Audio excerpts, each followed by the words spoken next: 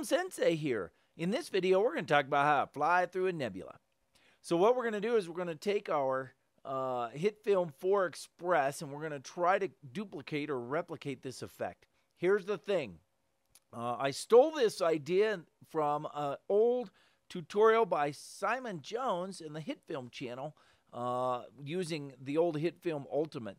That software had more things that you could do than Hitfilm 4 Express. So because of that, the Express versions are a little bit more limited. I'm going to fake it as best I can, but it's not going to look exactly the same. I'm going to start by making a new composite shot, and it's going to be a 10-second composite shot.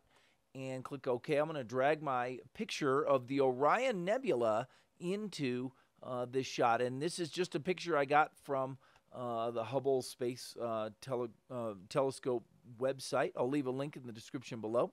What I'm going to do is I'm going to rescale this so that it actually matches the size of our frame. So about 150 by 80, and then I'm going to relock that because I am going to scale these things.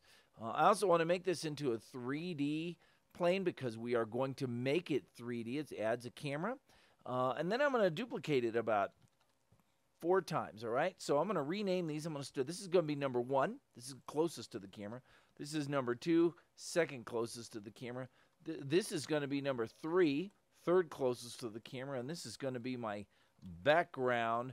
And what we're going to do is we're going to take a 2-dimensional picture and we're going to divide it up into 3-dimensional looks. So here's a perspective shot of this whole thing.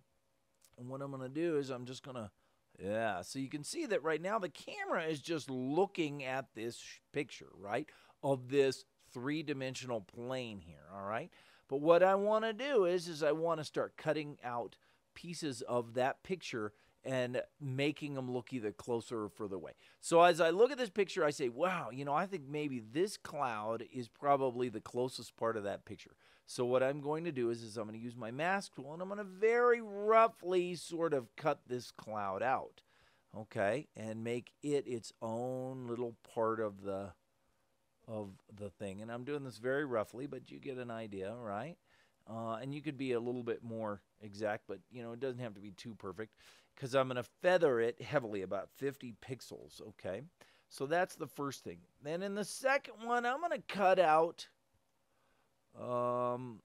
starting down here, I'm going to cut this piece of this out right here. And I'm going to say that this is the second closest part of this nebula right here. I'm just going to, like this, you see? And again, I don't have to be too perfect by any means, you know, because it's sort of, it's going to be feathered heavily again, and that's what I'm going to do next. Shape, feather it to about 50 pixels worth. And then in the third one, I'm going to say that this piece up here is more, so I'm just going to kind of come on the inside until I get to about here, and then I'm going to follow this line right here. And this is going to be essentially my third closest. And again, I want to heavily pixel this, or feather this, I mean, these about 50 pixels worth. And then the background is going to remain the same. All right, so now if I go back out and I look at the perspective, you can see all of these different layers. And what I'm going to do is I'm going to start pulling these layers out. So I'm going to start with that front piece, and I'm going to pull him really forward a lot. And then the second one, I'm going to pull him in between.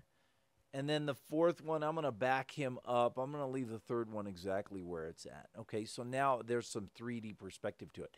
Going back to the camera, now you can see that all these are in, you know, they're all still the same size, but they need to look bigger or smaller in the thing. So I'm going to adjust the scale of the background first to match. Then I'm going to adjust number 2 again. I'm going to adjust the scale to match. And then I'm going to adjust the very front one as well. Again, I just want it to match my shot. Okay, so now if I were to take that camera and I were to keyframe that position and then go to the end, and then I were to bring it in closer, say to 1350, then what will happen is it will look as if it's moving through 3D space. And the reason it looks that way is because it is moving virtually through that 3D space where those slides are, okay? So now I'm going to do a couple of things just to make it look a little bit more cooler. One is I'm going to add a spherical warp effect to the background, okay? And what I want to do is I don't want it to be a sphere. I want it to be sort of a reverse sphere, maybe around -20 or so.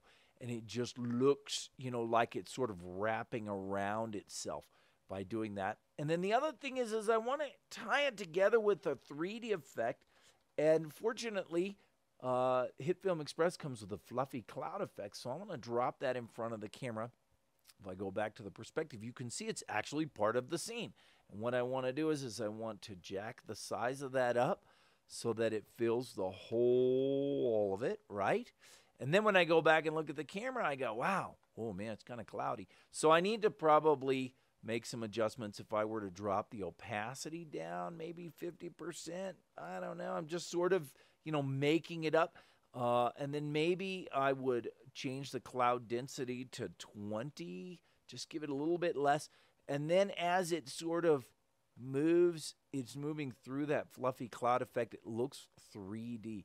And so that's basically it. In a nutshell, that's what we did. So if you have any questions, drop them in the comments below. Otherwise, thanks for watching.